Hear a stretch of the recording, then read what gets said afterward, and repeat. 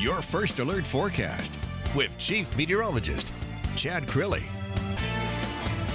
A lot more dry time out there today compared to some of the earlier days this week. In fact, most of the showers and thunderstorms on this Wednesday afternoon are west of the I-65 corridor. So from Selma to Jackson, there's some scattered showers and thunderstorms. Also near Montgomery, there has been some pop-up activity. Only about a 10 to 20% chance of storms for us this evening. So if you're heading out for dinner, things look pretty good.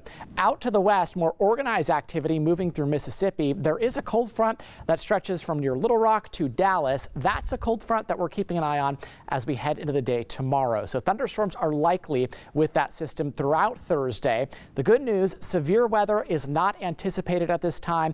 Still, there could be some strong storms with gusty winds and heavy rain throughout the day.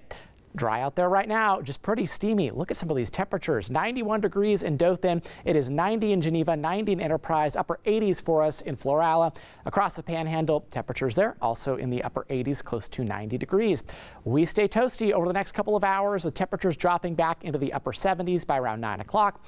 Clouds will build overnight tonight. By tomorrow morning, here we are at 6 a.m. There will be that 20% chance of a couple of showers. Chances really increase after that. So let's go through the timeline together. This is tomorrow at 7 a.m. A few light showers around, and then as we go through mid-morning into the early afternoon, the chance of thunderstorms starts to develop. You can see some of the yellow here with those cells indicating the downpours. So that threat continues at least through mid-afternoon. Things will start to wind down as we go into Thursday evening. That's when the cold front itself moves to the wiregrass. Drier air behind it, that leads us to a dry Friday, Saturday, and mostly Sunday. Your tropical update, things looking pretty quiet over the next several days. As we head into the end of the weekend and early next week, there is a possibility an area of low pressure may form across the North Caribbean Sea or as far west here as the Yucatan Peninsula. We're not sure what happens after that, although it is unlikely anything major develops in the Gulf next week. Regardless, we will be keeping an eye on the possibility of some more moisture being streamed in our direction.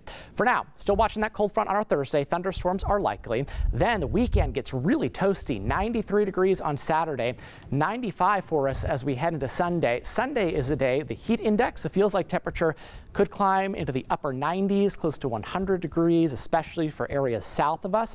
On Monday and Tuesday, some of that moisture starts to increase, so a few more showers and storms. But if you like the dry weather and you like the heat, this is definitely. Oh, yeah. We do indeed. Yeah. The dry part, we like the dry part. We know the heat is coming, but It so is the humidity. part of summertime around here, though. For sure. Exactly. Yeah. All right. Well.